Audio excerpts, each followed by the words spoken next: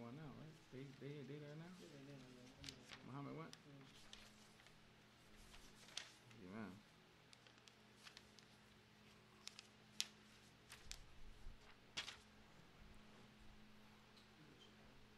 Put this on? Yeah, I think it's a system. Alright.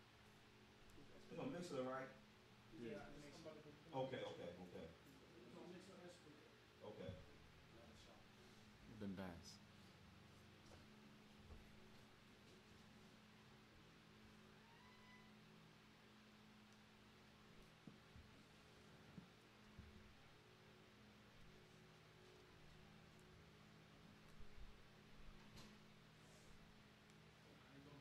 Sit down. Tell me, acting like it's start.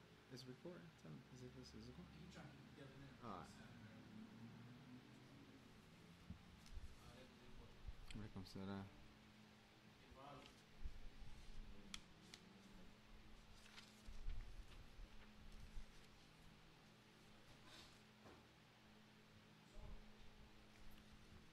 You said it's on?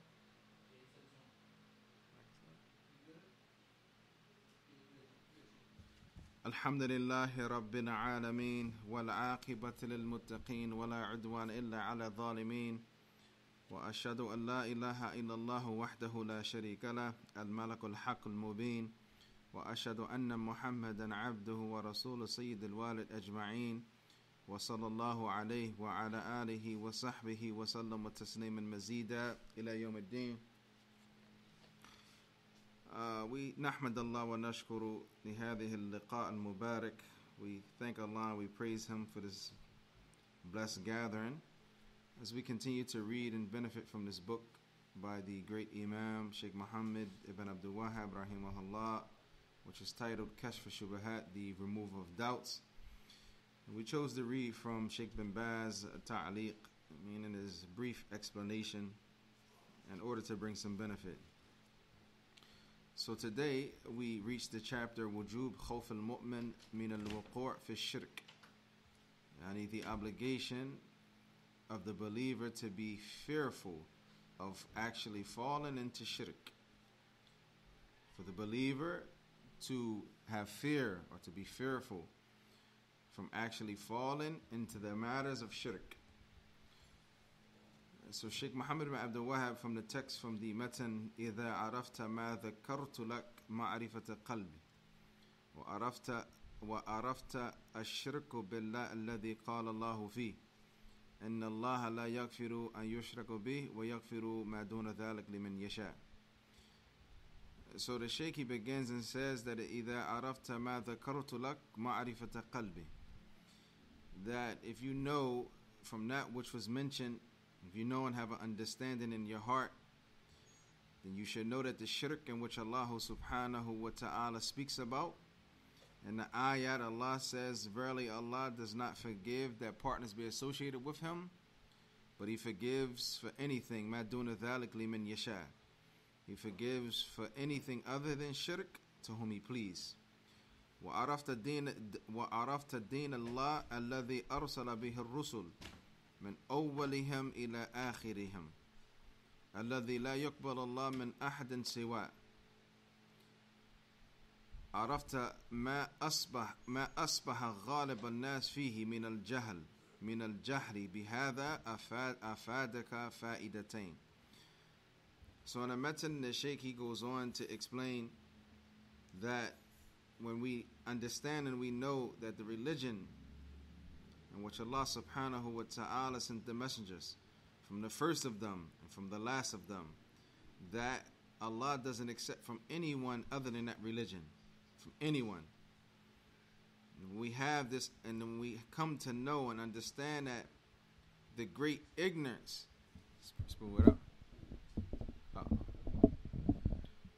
the great ignorance which the majority of the people have,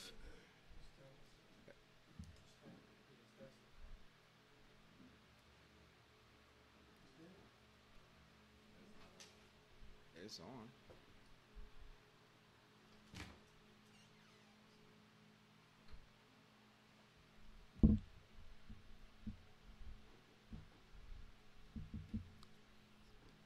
I'll tell you. So when we come to know that وَعَرَفْتَ مَا أَصْبَحَ الْغَالِبَ النَّاسِ فِيهِ مِنَ الْجَهْلِ, that we know that the majority of the great, I need to know that the great ignorance of the majority of the people, that they have fallen into these affairs. Then we know we take two benefits. Al-fa'idatain. What happened? So we take two benefits. Al-ula al-farhu bi fadlillahi wa bi rahmati. كما قال الله تعالى في سورة يونس قل بفضل الله ورحمته فبذلك فليفرحوا وهو خير مما يجمعون.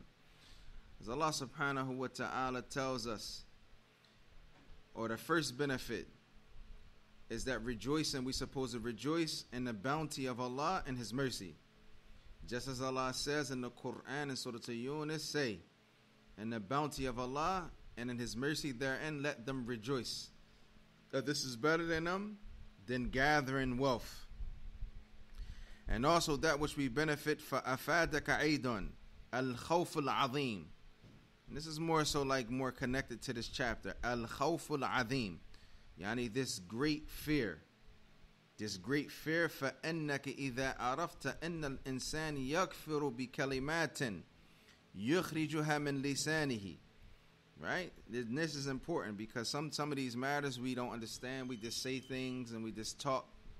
It's from our custom for the most part just to just say anything we want to say.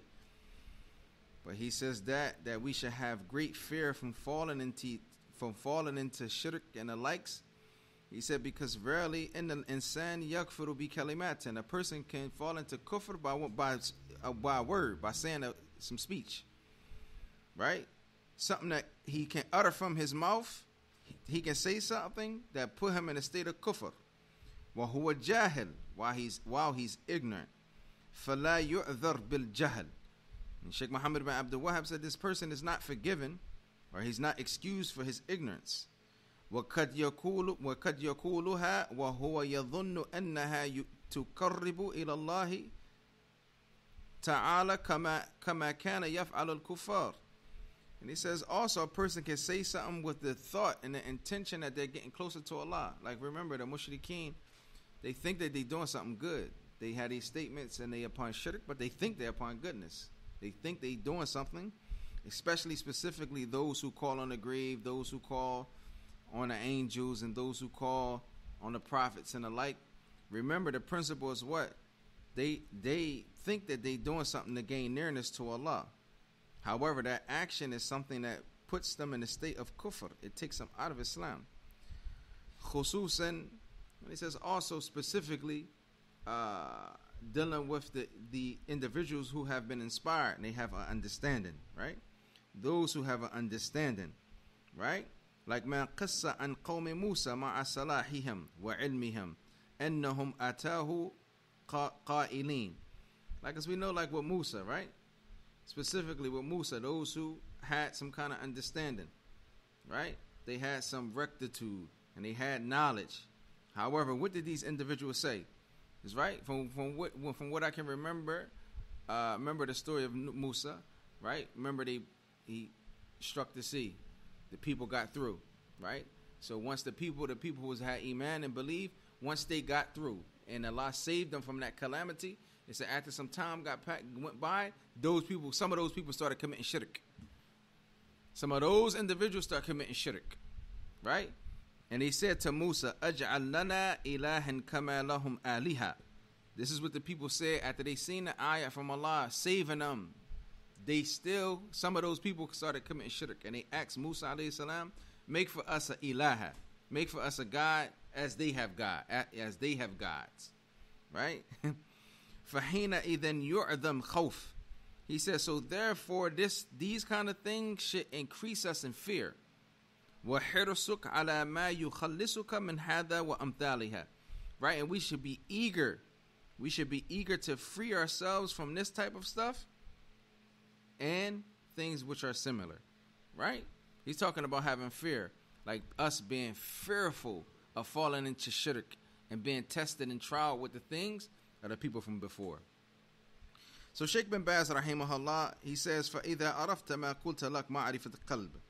So he brought the first part of the text, and he said that this means ما كنت لك من حال المشركين الأولين, right? وأنهم يعرفون أن الله هو الخالق الرازق المدبر المحيي والمميت, وأنهم إنما عبدوا الأصنام والأوثان والأشجار والملائكة والأنبياء. Right? So he says that this means that the things that Sheikh Muhammad ibn Abdul Wahhab brought from before, meaning the actual state of the mushrikeen al-awwaleen, yani the first generations of those who committed shirk, then we know that those individuals, they knew that Allah was the creator and the provider. They understood all of this. They understood all of this. He was the one who controls the affairs. He's the one who brings life. He takes death. They understood all of this. But even with that, they still worshipped graves. They still worshipped idols. They still worshipped trees and angels and all of this. And what did they use, or what was their understanding? They used to say what? إِنَّهُمْ يَشْفَعُونَ لَهُمْ وَيُقَرِّبُونَهُم إِلَى اللَّهِ زُلْفَى. They used to say that we don't worship them. We only using them as an intercession. We're only using them to intercede. We're calling on them so they can call on Allah for us. So this is how the shaitan tricked them, right? يعني ما عبدوهم على أنهم يخلقون. Right? They didn't call on those things as if they can provide or they was creators and like this. They only called seeking the intercession. They only called seeking the intercession. Right? However, they still worship these things, these idols, Al-Lat wal-Uzza wa ashbahuha. يعتقدون أنها تشفع لهم عند الله وأنها تقربهم من الله زلفى. Right? So Sheikh bin Baz rahimahullah said they still worship Lat wal-Uzza wal-Manat and all of these different idols that the first generations of mushriks was upon. He said that they only worshipped and they called upon these idols and the likes to seek nearness. They knew that Allah subhanahu wa ta'ala was the one who provided, and He was the sustainer. He controls the affairs and like this.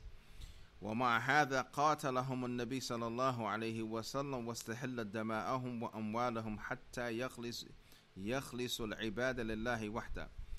And even with this, the Prophet sallallahu alaihi wasallam, he fought them, these mushrikeen, these people who called on the righteous, who called on the idols, who called on the angels, who called on the prophets. The Prophet sallallahu alaihi wasallam, he fought them. وَاسْتَحَلَّ دَمَاءَهُم. He made their blood halal, وَأَمْوَالَهُم. And he made their wealth permissible until they freed themselves or purified their worship only for Allah subhanahu wa ta'ala alone. So Sheikh bin Baz, he says, وَعَرَفْتَ الشِّرْكُ بِاللَّهِ الَّذِي قَاتَلَهُمُ النَّبِي صَلَى اللَّهُ عَلَيْهِ وَسَلَّمَ. So that we understand and we know that the shirk in Allah is that which the Messenger sallallahu alayhi wa sallam, he fought the mushrikeen for this shirk. And this shirk is what? إِنَّهُ صَرَفَ لِلْعِبَادَةِ لِغَيْرِ اللَّهِ. Shirk is what? When you direct some worship to other than Allah. That's only for Allah subhanahu wa ta'ala, kadhab, like slaughtering, wal nadhr, right? Like vows, wal istighatha, like seeking aid and assistance, right? We're talking about seeking aid and assistance that only Allah can provide. Not like you need to borrow some money from your brother, or you need a ride, or you need something like this from help. As the ulama explained, that your brother or your sister might have the qudra, they might have the ability to aid. We're talking about stuff that the people can't do, or a stone can't help you. People in the grave can't help. This is shirku billah. This is shirku billah. So he goes on to say, وَهُوَ أَعْظَمَ الذُّنُوبِ. Right? This is the greatest of the sins. For an individual to seek barakah and to seek aid in trees and idols and angels and prophets and the dead and the stars and like this. All of this is shirku billah. Like to prostrate to these things and like this. He says, ذَلِكَ هَذَا أَعْظَمَ الذُّنُوبِ. This is the greatest of the sins. كما قال الله تعالى في هذا الشأن. As Allah says in Surah An-Nisa, إِنَّ اللَّهَ لَا يَغْفِرُ أَن يُشْرَكَ بِهِ. That verily Allah doesn't forgive that partners associated with Him in worship. As Allah also says in Surah An-An'am, وَلَوْ أَشْرَكُوا لَحَبِطَ عَنْهُمْ مَا كَانُوا يَعْمَلُونَ. And if they associate partners with Allah, then their deeds or that which they have done will be vain and null and void. And also he brought another ayah in Surah Al-Zumar, as Allah says and explains that it have been revealed to you as it have been inspired to those before you, that if you associate partners with Allah, then that which you do from actions will be vain, and you will be from amongst the losers. وعرفت الدين الإسلام الذي بعث الله به الرسول وأنزل به الكتب. We understand that the religion of Allah is that which Allah subhanahu wa ta'ala sent the messengers for, and He has sent down books. وهو توحيد الله والإخلاص له وطاعة أوامر وترك النواهي. هذا هو دين الإسلام. Right, and this is the religion of Islam. This is how we understand Islam. Islam is tawheed, right? And tawheed is what it is. Ikhlaas is to have ikhlas, sincerity in Allah.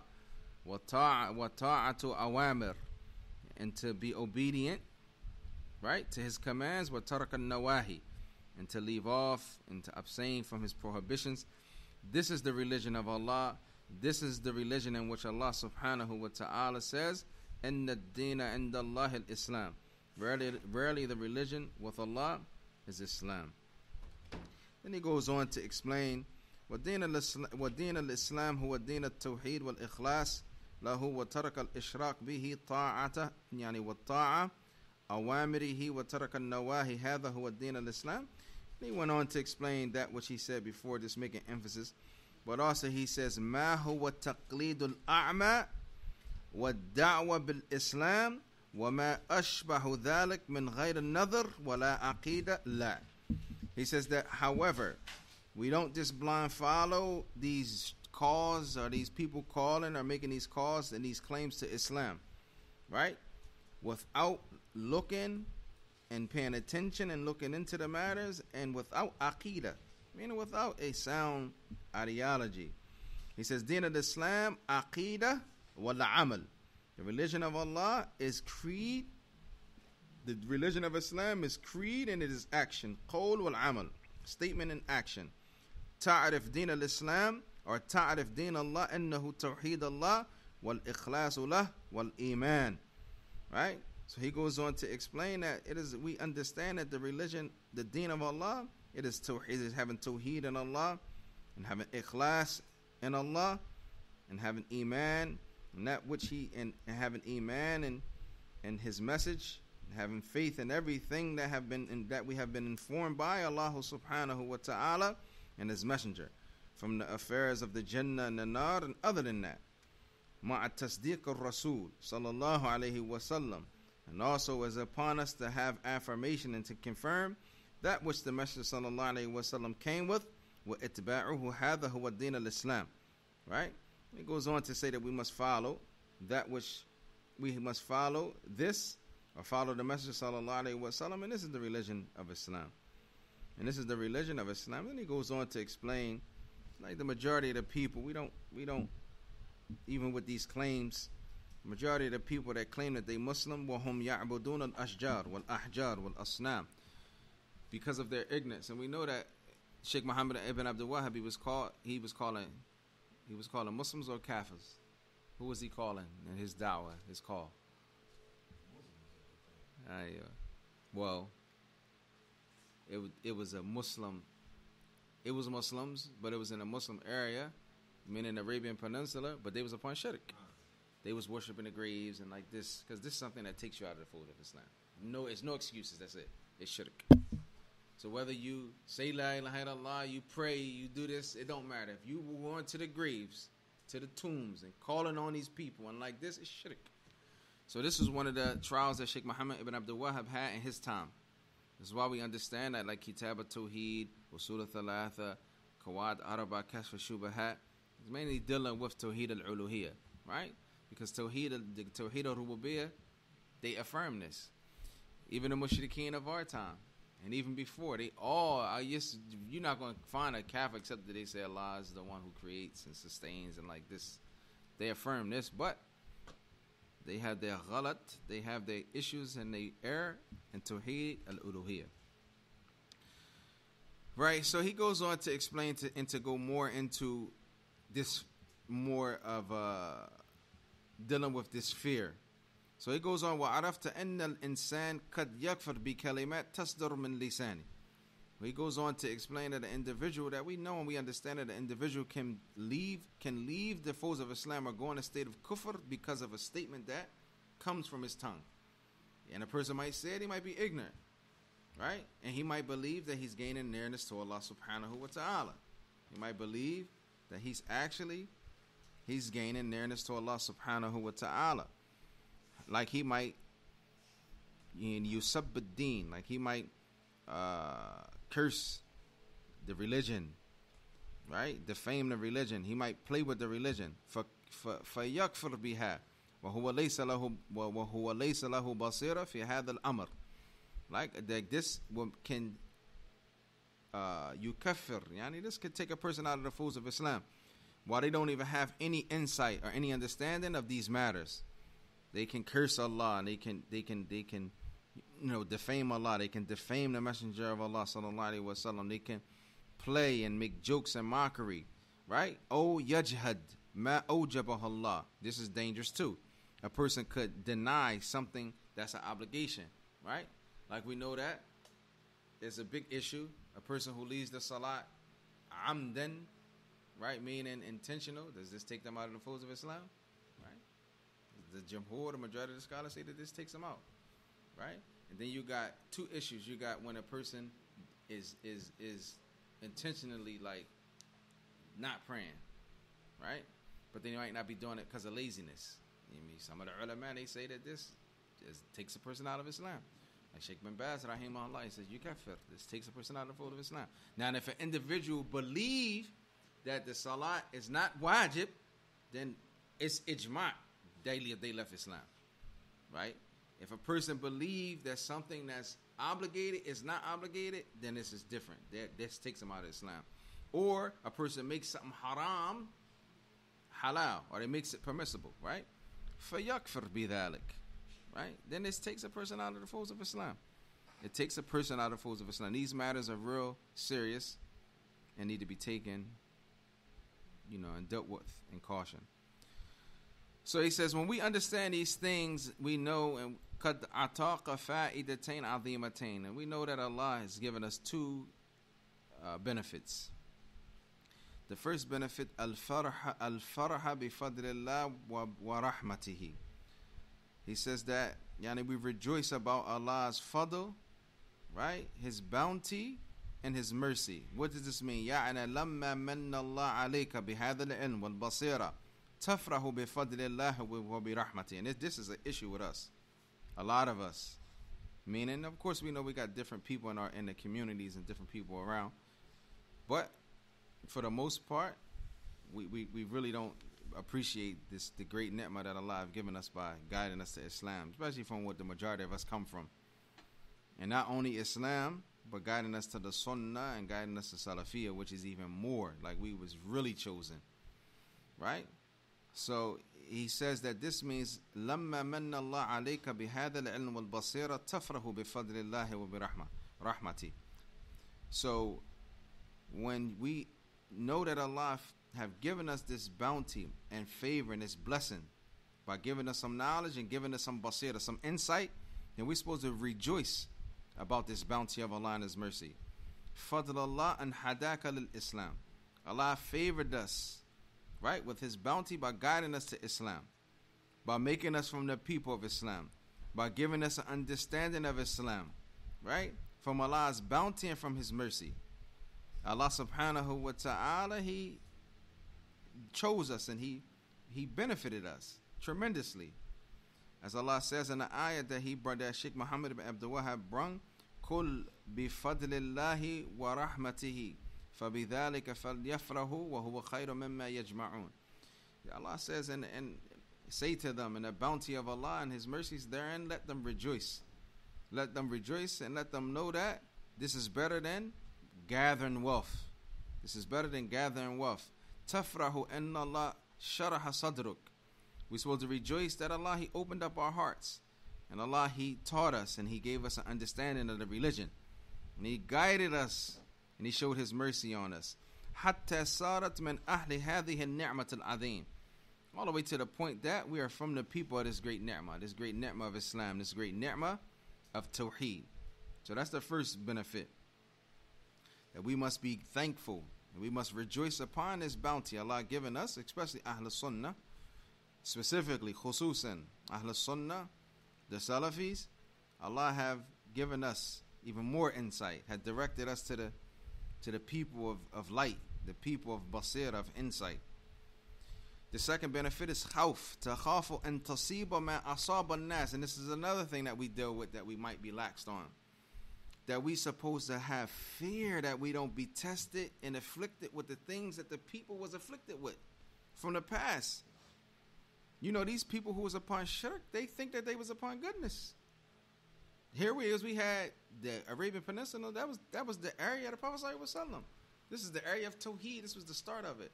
Yet you have people was calling the graves and like this. He says, khawf, that we should fear that we not afflicted with the things that they have been afflicted with, that we don't be ruined and the likes. Then he brought this ayah in Surah Al-Mulk, إِنَّ الَّذِينَ يَخْشَوْنَ رَبَّهُمْ بِالْغَيْبِ لَهُمْ مَغْفِرَةٌ وَأَجْرٌ كَبِيرٌ. And Allah speaks and He says that verily is for the one who has khashya, the one who has dread or fear of their Lord while they can't see Him, meaning bil-ghayb, we can't see Allah subhanahu wa ta'ala. لَهُمْ مَغْفِرَةٌ وَأَجْرٌ كَبِيرٌ. For them is forgiveness and a great reward. Right? And as we know, Allah says, فَلَا تَخَافُوهُمْ وَخَافُونِي إِن كُنْتُم مُؤْمِنِينَ. Allah says, do not fear them, but fear me if you are truly believers. And all these ayats that deal with specifically fearing Allah subhanahu wa ta'ala, that we should be fearful to be dealing with these things. Sheikh bin Baz, he says that we should be fearful of falling into shirk. And we always bring this too. You know, so a lot of us might fall into major shirk because some people think that you got to bow down to an idol or you got to call on Jesus and the likes, that this is the only form of shirk. Not knowing, as the brother studied Kitab al-Tawheed and the likes, you got shirk fil muhabba. Some of us might fall into it. Shirk fil khawf, you know, shirk fil love, the shirk that deals with fear, shirk fil ta'ah, you know, the shirk associating partners with Allah, dealing with obedience and the likes.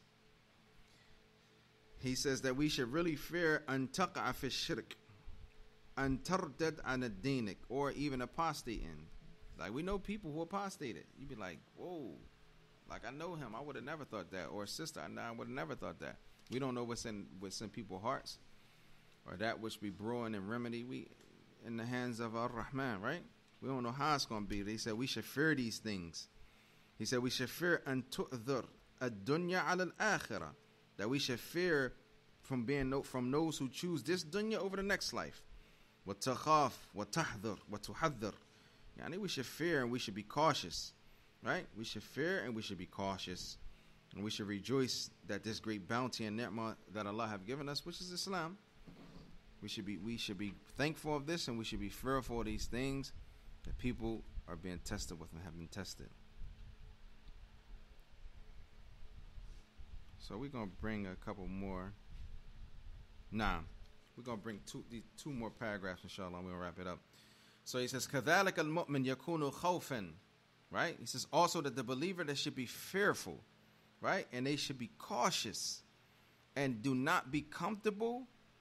Don't be comfortable with like having this security. Like we know we're going to die upon Islam. We know we're going to die upon the Sunnah like this.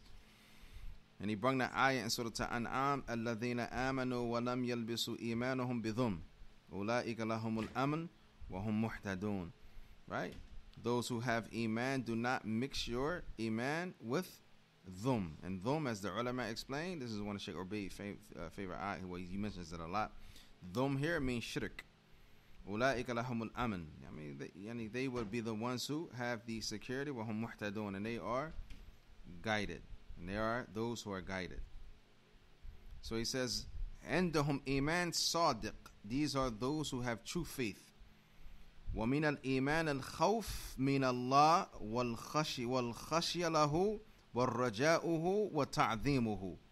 Right? And he says, and from faith and from having iman in Allah is that you fear, you have be fear from Allah.